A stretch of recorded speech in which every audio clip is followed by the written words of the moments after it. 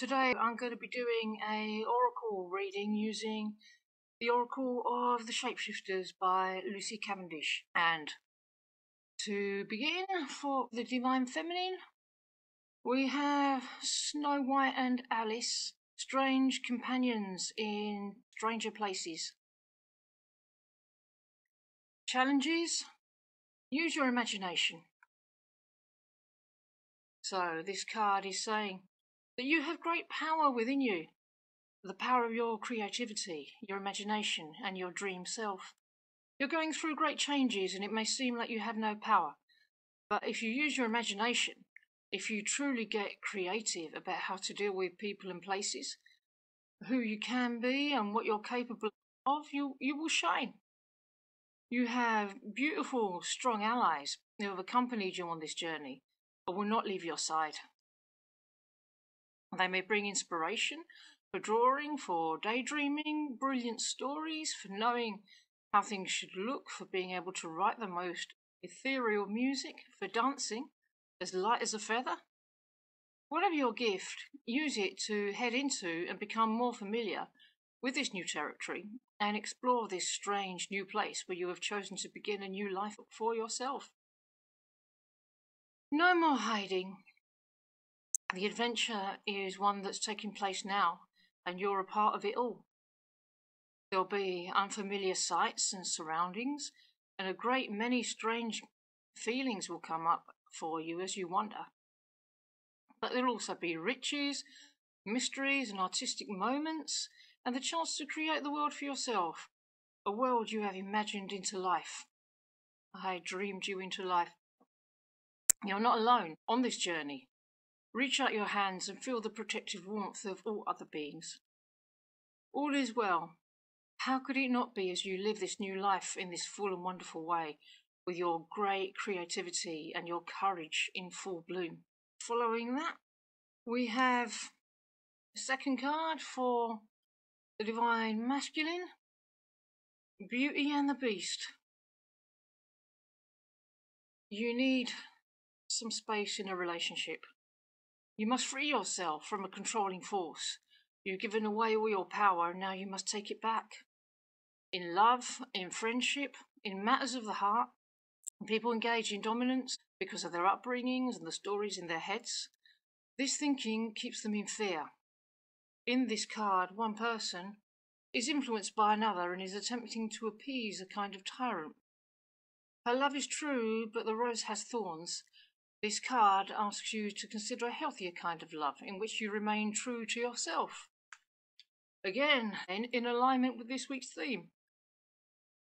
Someone's leaning on you, and their maturity and authority are overwhelming to your own wisdom, which could be more naive, fresh, and innocent right now, then you may need to ask for more space. Symbols of attachment need to be released. There may be gifts that link you to others, chaining you to them. Overcome emotional tyranny by seeking your own connection to the divine and to love, without the mediation of another person.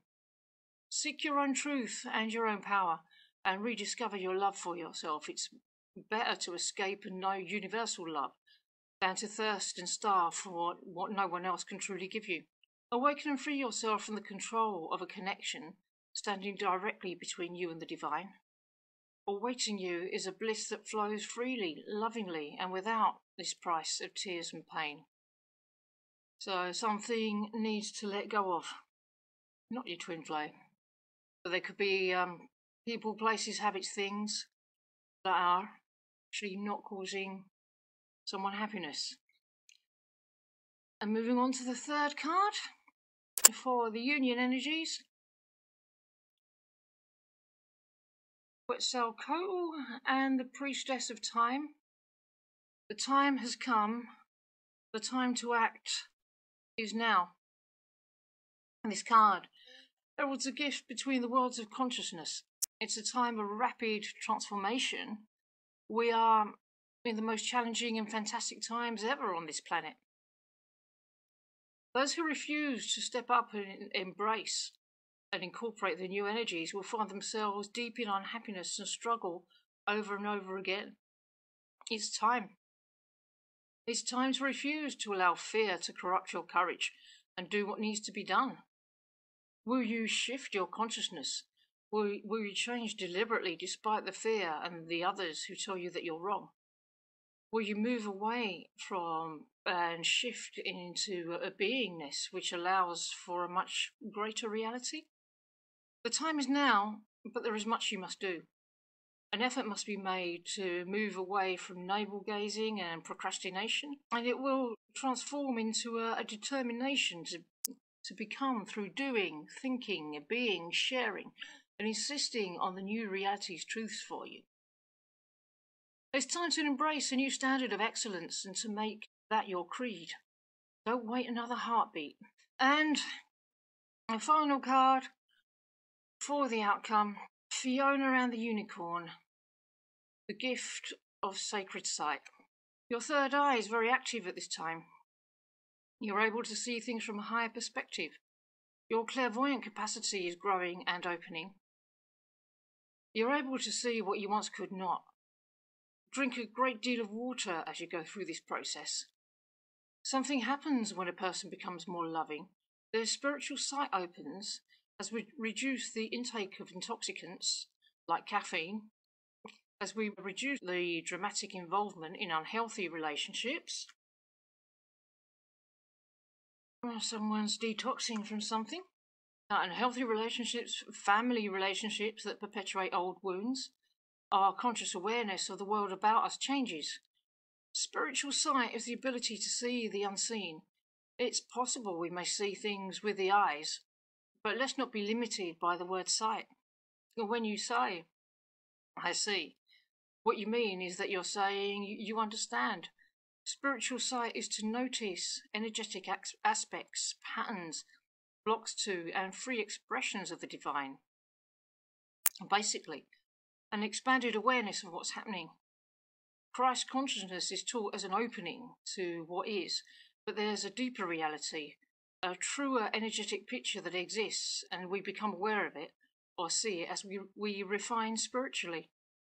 People who are gonna counsel souls at the deepest level must have spiritual sight.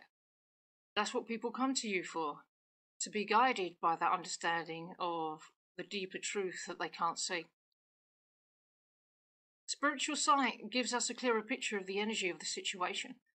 You'll grow in love, thereby reducing your involvement in activities which darken the soul. This is a purification process, and it heightens the spiritual senses.